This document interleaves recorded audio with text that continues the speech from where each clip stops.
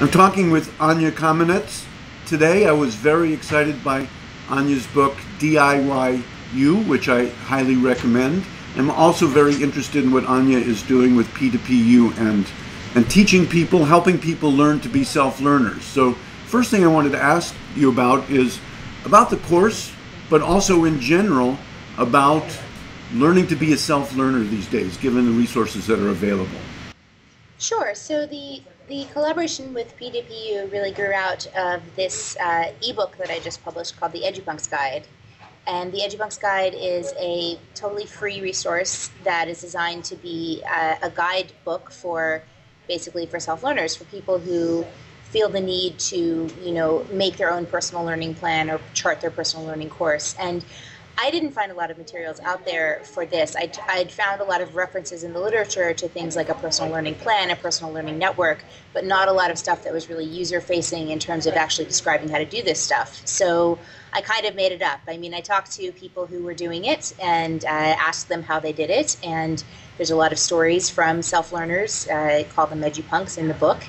And when Philip Schmidt from P2PU saw the guide when it came out, he said, we've been looking for something like this on P2PU where people can come in and get started right away without having to join a specific course, that they can, just get started with their learning. So we started it, we opened it up on the course platform, which makes it very easy there at P2PU. People can join. There are members now. People have joined from all around the world, which is really fun.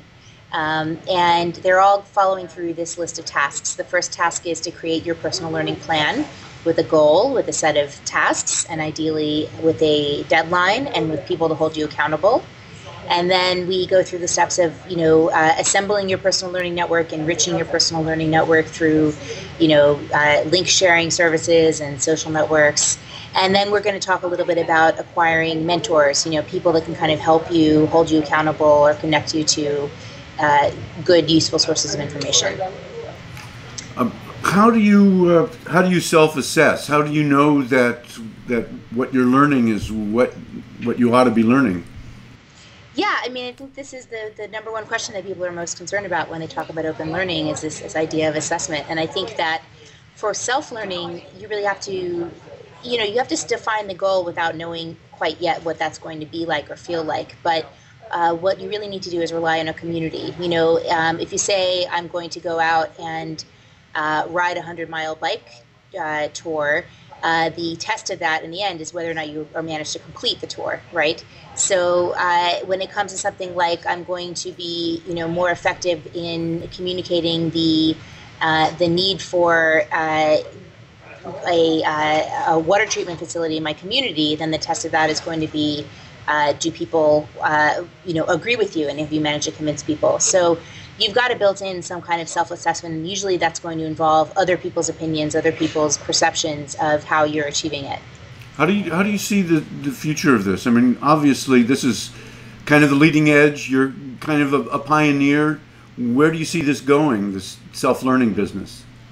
Well, I think that, what we're talking about is we're going through a process of recognizing and valorizing and valuing the kinds of learning that people have been doing all this time. Most learning goes on outside of school. Most learning goes on for personally identified reasons. And what we're really talking about is methods of sort of recognizing that, of enriching the opportunities for people to engage in that.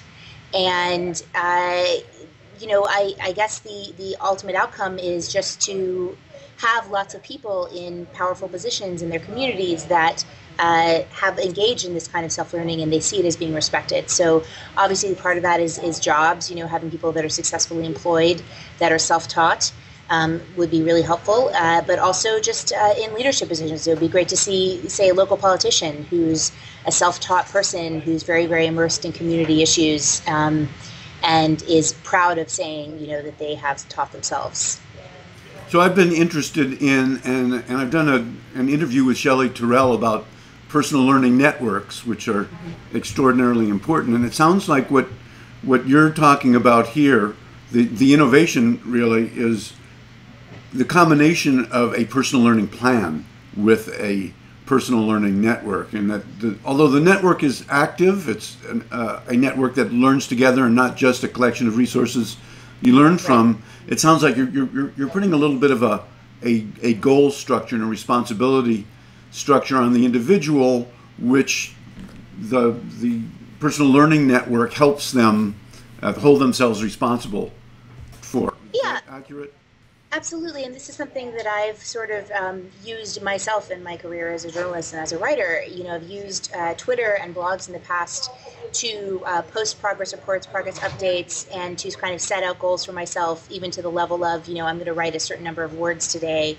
And people on my Twitter network, it's a very low frequency kind of commitment for them to either cheer me on or just recognize it. And a lot of times just the fact of making a public commitment to something is going to increase your accountability to yourself. So I think that this is just a very necessary step and procedure for anyone who's going through learning, that they're going to figure out who can hold them accountable. And this is part of this peer learning, that people will hold each other accountable within their learning plans.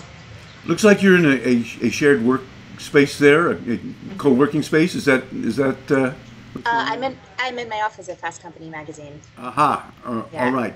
Just to set the scene for people who see what's going on in the background. So I wanted to push this a little bit further and ask you about something that's been interesting me, that I first heard from Charlie Danoff, called it pedagogy, and I'm calling it peeragogy, which is, what if we could take what you do and I do with groups of people and helping them become learning communities online, and start with a group of people and make our own learning community. I think we still probably need a facilitator, but maybe we could divide that task up. What would it take for a group to self-organize their own learning without a kind of a top-down teacher showing them? I think in the absence of a top-down structure, you really need a very strong understanding of the goal and a common understanding of the goal. And ideally, the people in that group are going to have a stake in the goal that they're trying to achieve. So, I think a lot of people have experience with working on teams like that, say at work or, in community organizing. I think the structure involved just has to do with people understanding that there's a shared responsibility amongst them, and asking each other questions and listening. Basic communication skills as well, I think, are going to be important to that. So in a sense, it's a matter of agreeing on a group learning plan at the beginning, knowing what you're willing, you are all willing to commit yourself to. Is that right? Any other tips for doing that? I mean, we're really talking about beyond the edge of everybody's experience here to a certain degree. Sure. I mean, I think that all of us have experiences in a one-on-one situation. It might be easier to think about examples of this where you really get involved in an interest, a shared interest with someone, and you're both asking each other questions and challenging each other to kind of come up with things, and maybe there's some friendly competition in there.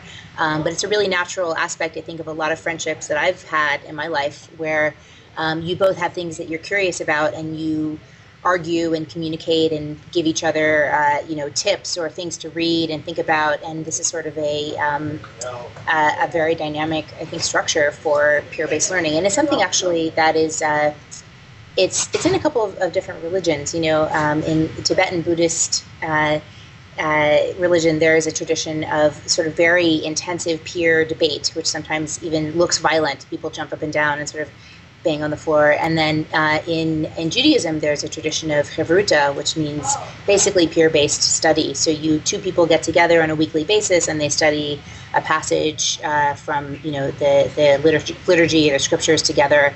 And it's not an idea that one person has the answers and the other person is asking questions, but they're both asking each other questions.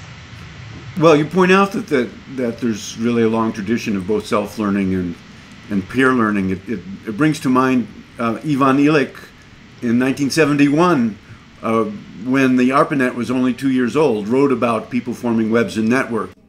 Anya, this has been really helpful and enlightening, and thank you very much. Thank you for having me, Howard. It's been fun. Bye. Bye. Thank you for having me, Howard. It's been fun. Bye.